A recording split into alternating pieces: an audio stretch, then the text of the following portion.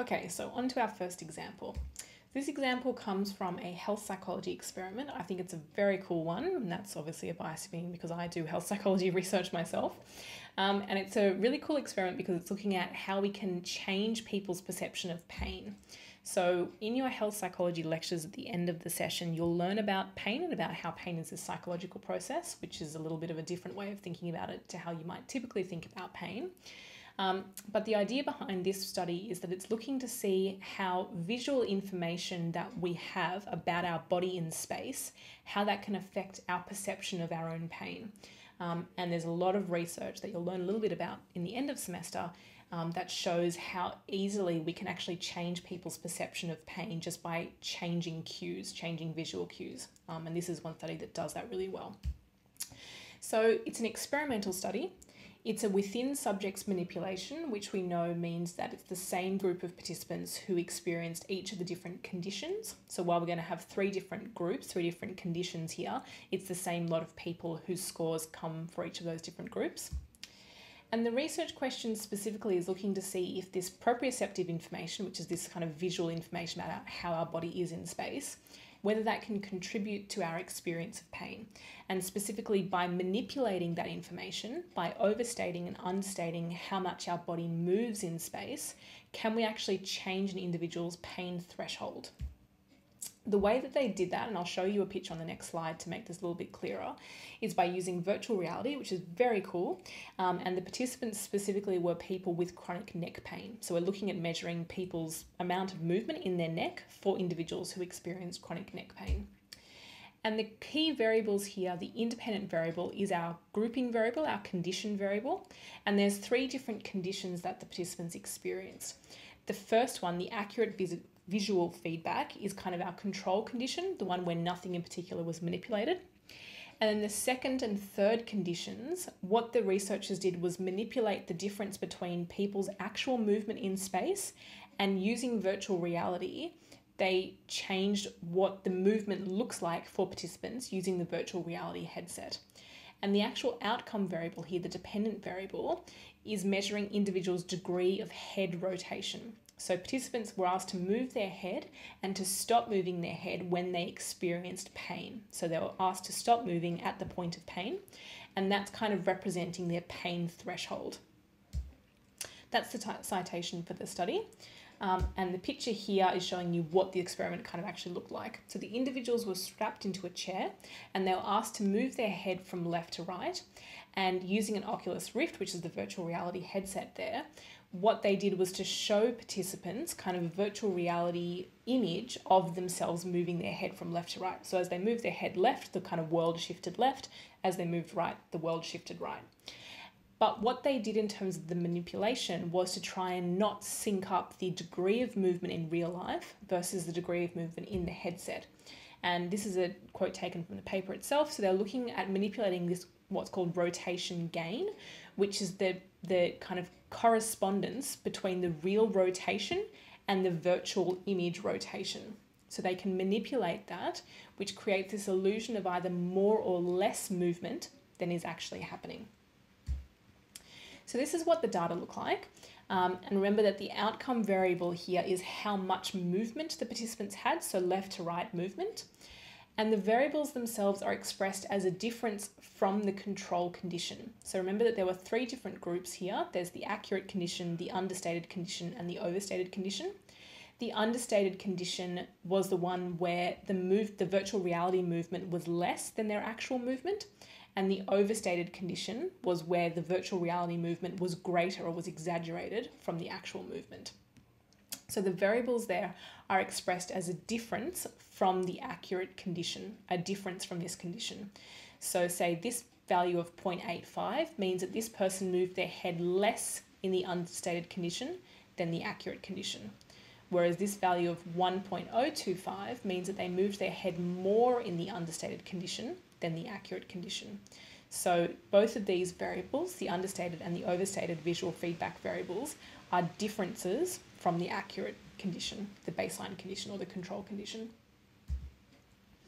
This is the command that you can use to get the data set yourself. So just like we've used previously, the web use command and then calling up, the web use set command, and then calling up the data itself using the web use command.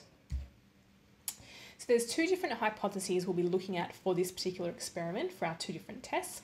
The first one is seeing whether participants have a higher pain-free range of motion in the understated feedback condition compared to the control condition.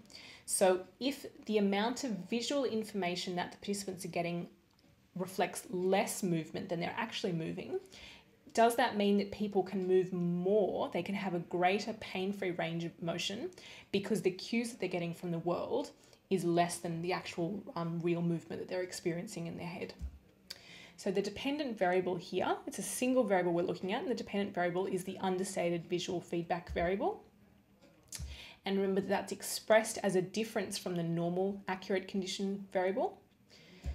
And the analysis that we're using is a one sample t-test. And specifically what we're doing is comparing the average score on this understated visual feedback variable to 1. Because if the average score was equal to 1, that would mean there's no difference between this condition and the control condition. Because remember that these scores in the understated condition are represented as a difference from that condition. So we're comparing the average score on the understated visual feedback condition to a reference score of 1, to a reference value of 1. So remember that before we can actually do any kind of tests, we need to understand the distributions of our variables themselves. So we can use the summarize command to look at the distribution or the kind of the numeric summary statistics for this variable. And we can see that we've got 24 observations, 24 people in our study. The average score is 1.06, which is a little bit above 1. So it means that just by looking at the means here, people in this condition move their head a little bit more freely than they did in the control condition. And remember that the standard deviation is a measure of variability because obviously not everybody has the exact same score. The mean is just a middle point of that spread of distribution. And we can get a good sense of the actual spread of scores by producing a graph in the form of a histogram, which is what's on the right-hand side there. So you can see that there's a whole range of scores that individuals have, but the scores peak around 1.06, which is our mean score, our middle score. And we know that we can formally test the assumption of normality using a particular kind of test called a Shapiro-Wilk test. And this is the output for that just underneath the summary table there, this one just over here. And we know that the assumption of normality is consistent with us having a non-significant p-value here. So this probability here, that's our p-value. And this particular value, if it's less than 0.05, which means that it's a significant result, that means that that assumption is not met. So if we have a significant result here, if the p-value is less than 0.05, that means that our distribution is significantly different from normal. It's not a normal distribution. But what we've got here instead is a non-significant p-value because our p is 0.17, which is bigger than 0.05. And therefore we can say that our assumption is met, that our distribution is approximately normal, which is great news for our test that we want to run. So the three assumptions for our one sample t-test, meaning the three different things that have to be the case in order for this test to be appropriate. The variable is on a numeric scale. That's our outcome variable, the variable that's relevant for this t-test. And here we know it is. The variable is normally distributed, and the results of our Shapiro-Wilk test and also the histogram on the previous slide told us that yes, that is the case here. And we also know as a function of our sampling methodology that our observations are independent, that all 24 people are 24 separate people. So that's telling us here that the conditions are right for our one sample t-test to be run, which is good. So if we go ahead and do that one sample t-test, remember that we're comparing the average scores on this variable to a test value of 1, then this is the results that data gives us. We have our descriptive statistics table here, the first row of information there, and then the results of the t-test underneath. So remember that the t statistic is this thing over the side here, this 3.107. Our p-value is the two-tailed p-value, the one in the middle here, and that p-value, the probability, is equal to 0.005 in this instance. And that's telling us that we have a significant result because the p-value is less than 0.05, so 0.005 is smaller than 0.05. Therefore, we can conclude, looking at the mean, that people's average rotation was significantly higher in the understated condition compared to the control condition, compared to the normal condition. So we could write something like, there's a significantly higher pain-free range of motion in the understated visual feedback condition. And we quote our t statistic there with 23 degrees of freedom, which is we just get from the side there, just rounded to 2 decimal places, and our p-value there. We can also have a measure of effect size, which, as I said before, is a really important thing to include in your conclusions, by interpreting the actual mean difference here in terms of how different that number is from 1. So remember that this variable is measured as a discrepancy from the control condition. So the fact that this is 1.065 means that we could say that the pain-free range of motion was 6.5% higher when visual feedback was understated. And that 6.5 is coming from this 1.065 here, 6.5% increase, 6.5% higher. We can also interpret the confidence interval information that we get here. And like we talked about previously, the confidence interval is a really useful piece of information to have because it kind of gives us like a buffer zone around the specific precise effect size itself.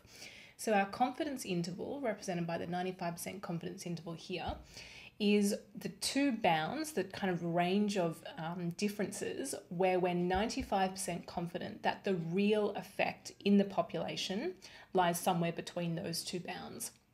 Because obviously this is a precise estimate, this is a point estimate, a precise difference, a 6.5% difference. But because of the sampling variability that we talked about earlier, the fact that there's a 6.5% difference in this sample doesn't necessarily guarantee that there will be a 6.5% difference in the real population. We think that the size of the effect in the sample is reflecting the size of the effect in the population, but it's very unlikely to be exactly the same precise number. So the confidence interval here is like a buffer zone around the actual mean difference, so 1.02 to 1.10. And that's giving us a piece of information that we think that in the population from which the sample was drawn, the real improvement, the real increase in range of motion that we get in this condition compared to the control is between 2.1% and 10.9%. So I've put that information down the bottom there. And confidence intervals are useful things to report when you're reporting information because it's a slightly more accurate approximation of where you think the real effect is going to be in the population. So talking about this percentage increase is one useful way of reporting an effect size.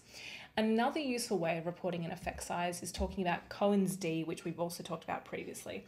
And Cohen's d is a measure of a standardized effect size because it's expressing the size of the difference in standard deviation units, and therefore we can directly compare the size of the effect from different measure to different measure, from study to study, because they're all in the same unit of measurement. They're all directly comparable.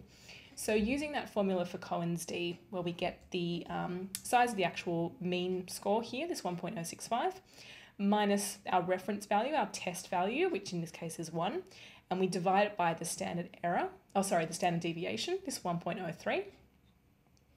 Sorry, 0.103, saying the wrong thing all over the place. Let me say that again. We get the mean score, 1.065. We minus our test value, which in this case is 1, and we divide it by the standard deviation of the scores, which here. And that gives us a Cohen's d value of 0.63.